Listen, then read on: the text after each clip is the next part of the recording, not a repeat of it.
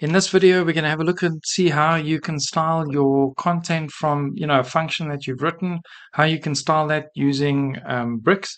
So here I have a directory listing. I have a couple of navigation items at the top where if I click on them, the page just scrolls up to the particular element, and I'd like to make that look a whole lot better.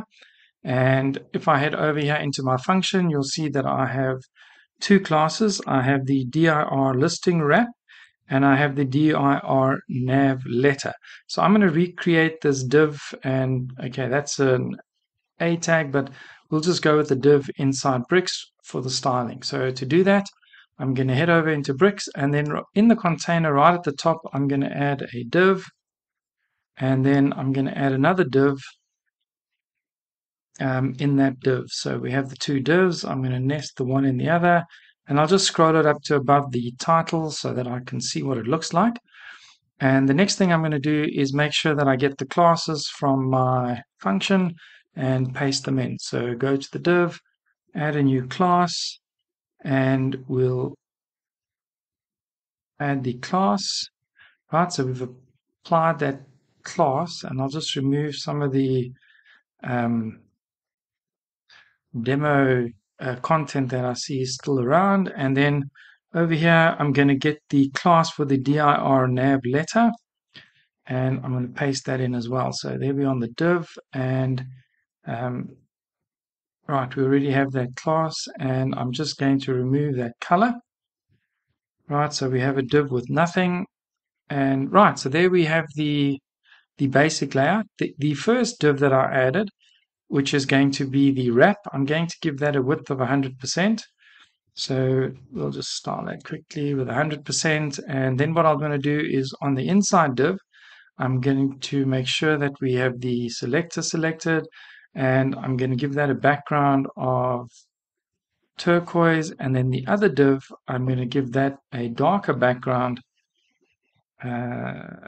something along those lines. We'll save, we'll head over to the website, and let's just see what we've got. And you'll see there's nothing to see, and the reason for that is because the divs do need some padding. So I'll go to the layout, and let's just add let's add 5 pixels all around on that one, and on the inner div I'm going to add 5 pixels all around as well. Save that, and now I head back to the website, and now you'll see that we have that content displayed. So that's great, but it hasn't been applied here even though we used the same classes. So the reason for that is that there's another class that we need to add, and it's this brxe-div. So we need to add that to our customized function.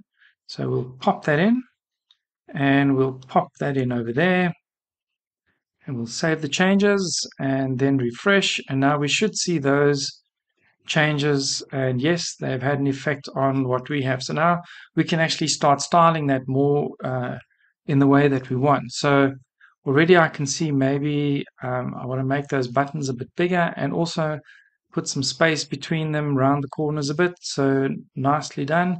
I'm going to head over to the div, and let's make that 10 pixels, and I'm going to add 3 pixels there and 3 pixels there. And let's save that. Head over to the website, and already we can see that things are starting to take shape. So let me go over to the first div, and we'll just go to the content. So yes, it's going to be display flex, and the moment I do that, you see that that inner div then kind of comes back down to size the way that we would like it. So that's great.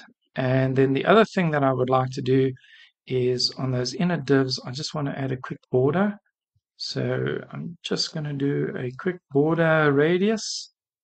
Let's make it 5. Right, so we're going to have that kind of a look. And then the outer div, we also want to get a radius on that one. So go to the border radius and 5, and we'll save. Head back to the layout here. Just check what we have. So we have the padding, and then we have the inner content. So I'm going to go back and refresh. Right, now you can see that we have the buttons inside.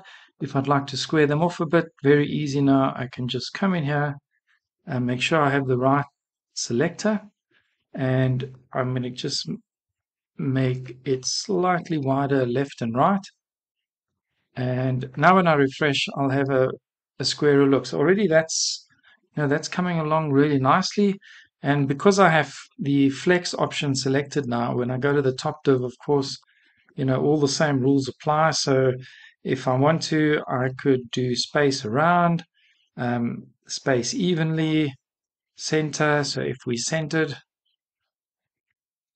very nice, they quickly come around and I can see the centered items, see the items on the left. So that's one way to just, style the content using, even if it's a custom function, but then just coming into Bricks and using the styling options available here. Let's have a look. Push that down. Yeah, so that's looking good. Something else that we might want to do is maybe style these individual letters. Maybe we want to have them looking something similar to that. And to do that, then I know what I need to do. I need to then come in here and copy the BRXCDR nav letter, and then I need to apply that style to the letter name, and I can see that that is here. So simply apply that style, and now when I go back to the website and I refresh, there we can see the element displayed. And in this case, it's actually going to stretch all the way across the page because of the fact that it's not nested now in another element, first of all. So, and then also if we look at the code, you will see that that particular item is in a div on its own. So yes, it can exist then at full width. So what I need to do here is change the dir nav letter, and I'll just go nav letter title and copy that. And then inside my layout in Bricks, then I'm going to add another element. So we have that div. What I'll do here is add a div. Let's have a look. Div. And then just put that over there because I just want to see what that's going to look like. And then what I'm going to do is head over back to my code. And of course, I just need that to make it work. Head back, head over to that div, add the class. So we can add a new class, save, and there we have that particular element. Now I can go in and do my, maybe something different. So let's have a look. I do quite like that idea though. And then we know it was 15, 15, and then 10 and 10. So we'll just save that. And let's have a look and see what we've got. So refresh. Right, so that should be, let's have a look. Let me save my function.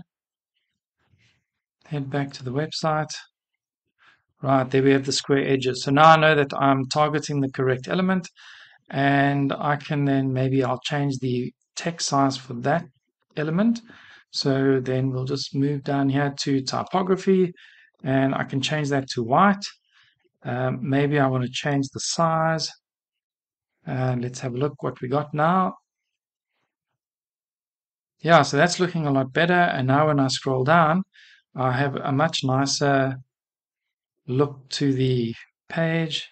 Yeah, that's looking a lot nicer. Yeah, so I think that works really well. And of course, now I don't want to see these elements. So we're just going to add a condition to those. And we could even, just for, for neatness sake, let's just add a div and put them all in that div. So we'll do that. And then I'm going to drop that in. And I'll drop the other div in. And then this div, I'll just give one condition. So let's head over to conditions. and I'll just do a search for, let's do a search for the date, and we'll say that the date must be less than or equal to, let's make it, well, we can make it anything we want. So 2000. So it must be less than or equal to that date, and save. And then when we refresh now, that shouldn't be visible because we're definitely nowhere near that date. Right, so there I was able to use the styling options within Bricks to style my custom content, and yeah, that looks really good. And I now know that for future, whenever I'm in here and I see the div, and I'll just rename that to styling of items or elements.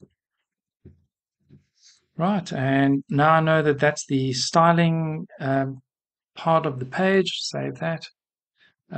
Yeah, and there we have it. So that's how you can use the brick styling options then to style any custom content that you've generated.